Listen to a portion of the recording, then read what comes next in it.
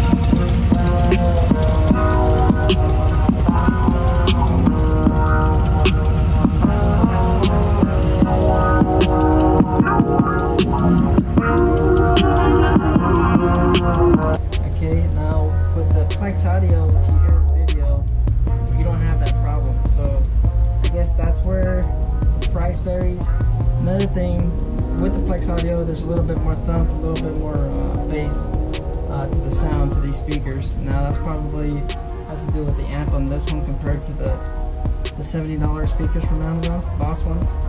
So honestly, you know, I could live with the $70 speakers on this bike. I mean, I have plenty of room here on these risers to kind of hide the speakers underneath the fairing with the road warrior fairing that I have here, and that's kind of the way I did it. As you can see in the video, I was able to hide it, and then I painted the windshield black at the bottom, kind of give it that heritage look, that soft tail heritage look, to kind of hide the speakers and then give it a nice look to it, and it worked for, you know, a couple dollars. Windshields, it was already there. So Plex audio speakers, I like them. You know, they look good, big and round, and they're in your face, if you know what I'm saying. And it sounds really good, even at max volume. It still sounds good compared to the Boss. So that's pretty much it.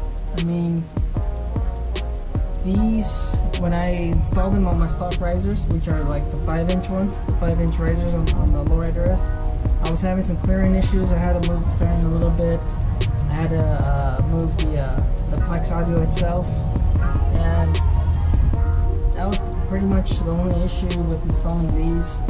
I also dinged up the speaker grills, as I mentioned in the other video, because I forced these to fit with the stock risers. Now if I would have waited until I got these Kraus 10-inch risers, I wouldn't have had that issue with installing the Plex audio. So here, let me show you guys what these look like.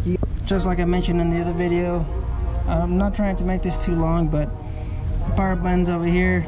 As you see on my other bike, I installed a power button underneath the seat. But this is what they look like. There's a little ding right here from the stock risers. Now because of the stock risers, the only way I was able to fit, as you see right here, this is from having it installed on the stock risers and making the Plex audio system fit nudged in between the fairing and the stock risers. So it just kind of scratched up. Nothing really happened to the fairing or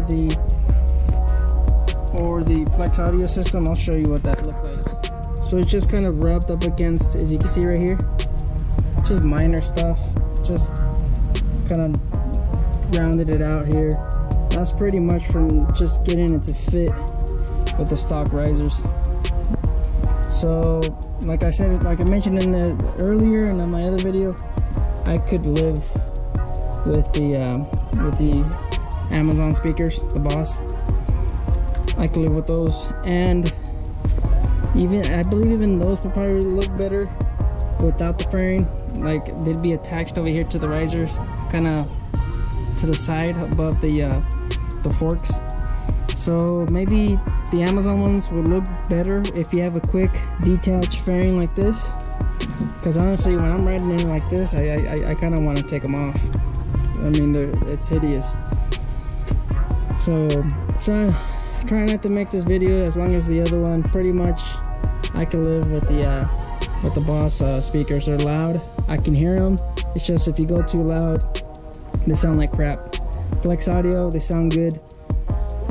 No matter what, they sound good. So thank you for watching. If you guys have any questions, leave them in the comments. If you guys like the video or subscribe to the channel. Thank you.